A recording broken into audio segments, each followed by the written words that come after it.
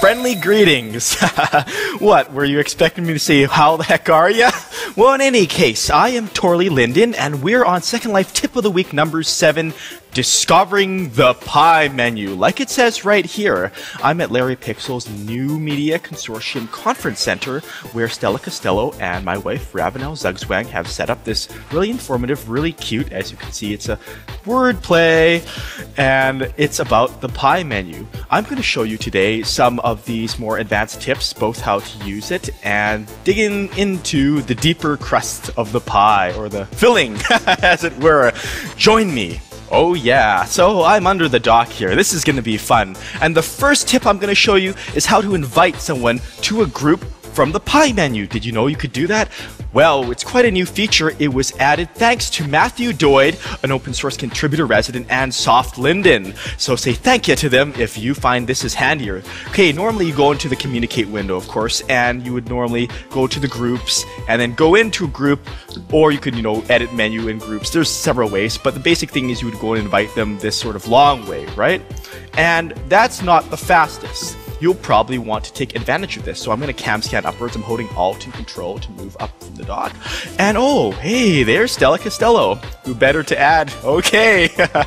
So what I can do, I think she's noticed me. Quick, I'm going to right click on her, click on more, and see, group invite is what you want to click. And you can select any group from here that you have the power to invite to a group. So that's just how it's done. It's just a lot simpler. Remember that. Right click on another avatar, more, and group invite.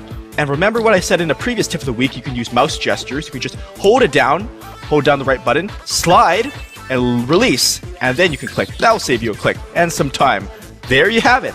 Hello, Corwin. I'm just going from place to place here. It's really nice at NMC. Okay, next, I would like to show you the inspect feature. Some of you asked me about this last week during the last tip of the week, and I'm going to show you more about how that works. And it's also accessed from the pie menu. So what you want to do is any object in world, even if it's not owned by you, especially link sets, this is particularly applicable, you want to right click it. You want to select more, and see where it says inspect. Now this will show you the creator of not just the root prim of the link set, but all the details inside, all the specific prims, so you can see what they're named and see who created them, and you can check their profile. This was added by Cube Linden some time back.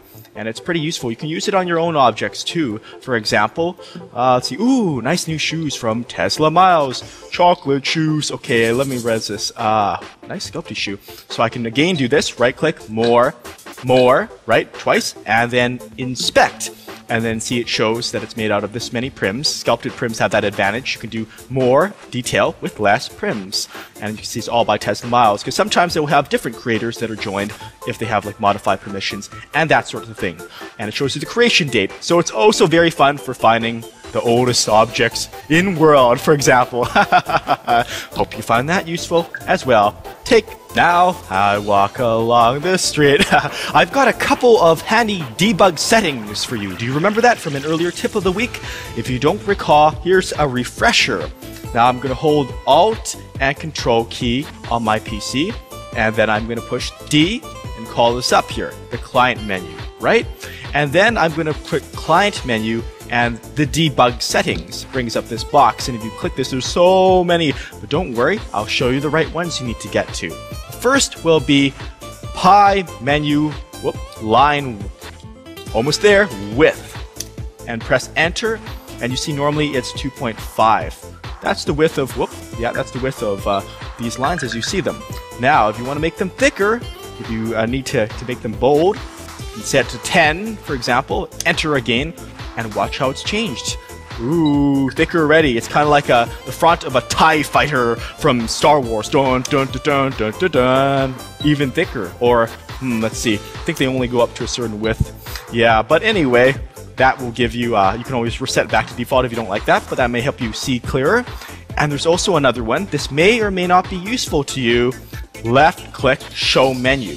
So that means if you do a normal left click, like not a right click, that it will grab the object. Okay, it will open the pie menu here.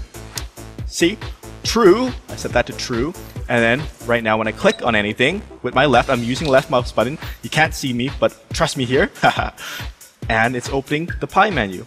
This can be useful or annoying because it will also kind of autopilot you sometimes. But the option is there should you choose to use it, and now you know. So now that you're feeling a touch more illuminated like I am at the top of this lovely lighthouse here, I can go and inspect that.